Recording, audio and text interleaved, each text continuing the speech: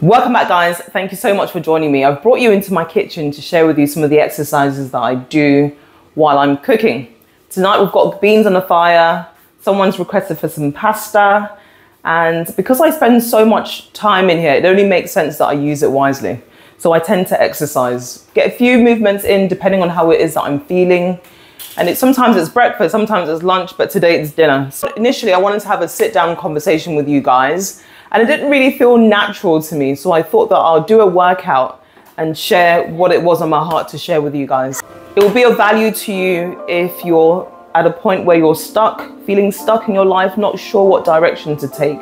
I'm using a personal experience of mine to relay that message to you, so stick around. What I want to share with you guys is how small actions lead to big changes, how intention with corresponding action leads to big changes. So let's get into a little background of my story. In my early years as a stay-at-home mum, I was living the life I'd always envisioned for my family. My children were 3 years old and just under 1, so 2 boys.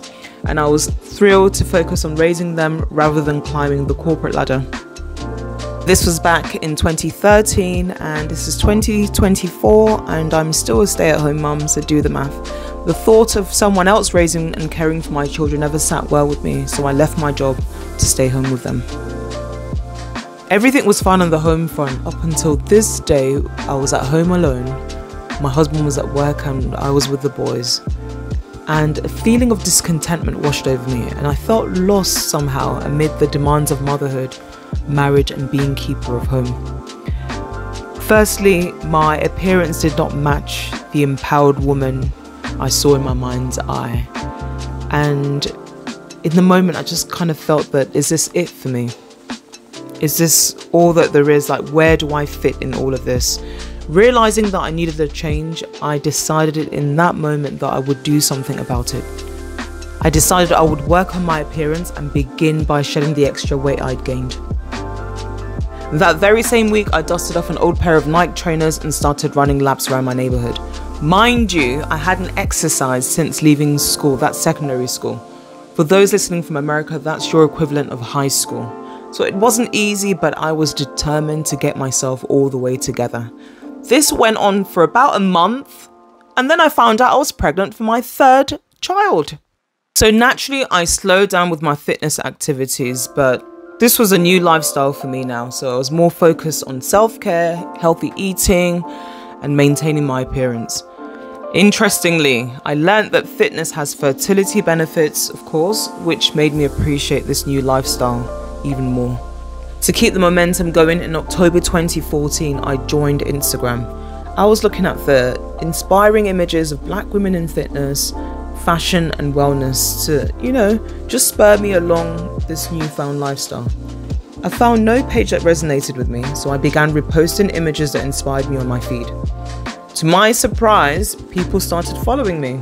I felt really encouraged to keep sharing because if I needed this, then definitely these other people needed it as well. And it gave me a sense of purpose, Mind you, I'd said that, I'd explained to you earlier on that, I didn't know where I fitted in my role as mother, wife and keeper of home. And this gave me a sense of purpose beyond that. What began as a personal project to inspire myself has grown into a large community we know of today as Afrogirlfitness, and it has attracted the attention of women all over the world from all corners of the continents, celebrities and popular blogs. Afrogirlfitness without doubt has transformed my life, not just monetarily, because people's mind tends to go there when we have conversations like this, but more in terms of personal and professional growth. I like where I am now and I'm so glad I'm not where I used to be. Managing this platform has been deeply fulfilling and given me a sense of purpose and has connected me to amazing women, an amazing tribe of ambitious, informed and confident women. Stewarding this platform isn't something that I take for granted. It's really one of the greatest blessings of my life. Looking back at that moment, I made a decisive choice to do something about the way that I felt. It fills me with a renewed sense of inspiration. From that experience, I learned that a desire coupled with corresponding action can lead to outcomes you could never have imagined. If you want change, you must first change. You must recognize that you're in the driver's seat of your life. You get to decide. Robert G. Schuller once said, and I love this quote, "Anyone can count the seeds in an apple, but only God can count the number of apples in a seed." Small actions can lead to significant results. You just take that action. You don't know where it's going to lead you. Do the thing or things that do not guarantee an immediate outcome. And do it often. Repeat it. Be relentless. Keep chasing it. And you will fulfill your goals. If you feel stuck in your life, take one small step within your power to create change. If you want to get in shape, start small. Whether it's a 10-minute walk, eating a vegetable every day, or planning meals every Sunday, these small actions can boost your confidence and positively impact other areas of your life. There's something about honoring commitments to yourself and pouring into yourself. It spills over into all other aspects of your life. That confidence radiates and other people see it. It's like you're creating your own luck. Good things come to people who are happier, more confident, and it all starts with small actions. Similarly, when it comes to your finances, taking small steps can lead to significant outcomes. Start by saving a small amount each month or cutting down on unnecessary expenses. The power of compound interest demonstrates how these small, consistent actions can grow exponentially over time. By investing wisely and consistently, your money can grow, providing financial security and freedom. I've grown to appreciate physics more now as an adult than when I was in school. The laws of physics are applicable to human life. Take, for example, Newton's first law of inertia, which states that an object at rest will stay at rest and an object in motion will stay in motion unless acted upon by an external force. In a nutshell, what this is saying is that personal change requires action. Nothing changes unless you change. So the key is to start small.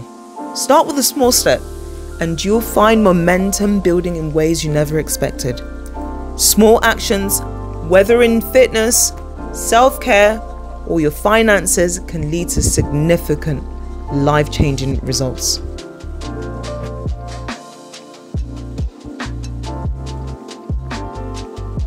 I hope you were able to get something from this video, and if you did, I would love to read from you down in the comments below. And while you're there, don't forget to subscribe. I'll see you guys in the next video, but for now, take care and stay blessed.